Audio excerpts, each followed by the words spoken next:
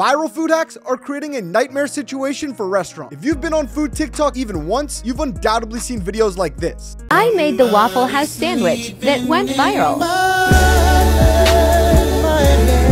The Waffle House sandwich is just one of thousands of viral hacks that have terrorized restaurant owners since 2020. Everyone has a boiling point though, and restaurant owners are there. They are going to war with their own secret menu. See, restaurants already have a very slim profit margins on food. This is why they're always trying to upsell you on drinks, which have much higher margins. When TikTokers started treating menus like variety stores, not only did they expose the menu items with the smallest possible margins, they exposed items that take workers the most time. The Chipotle staff recently rebelled against making a rare Philly cheesesteak hack, while Waffle House workers are fighting back against customer requests for 10 pancakes stacked with 10 pieces of fried chicken. The food hacks aren't an L for everyone though. Starbucks recently conceded the battle and officially added an acai refresher to the menu, while famous spots like this local Brooklyn bodega thrive off of customization.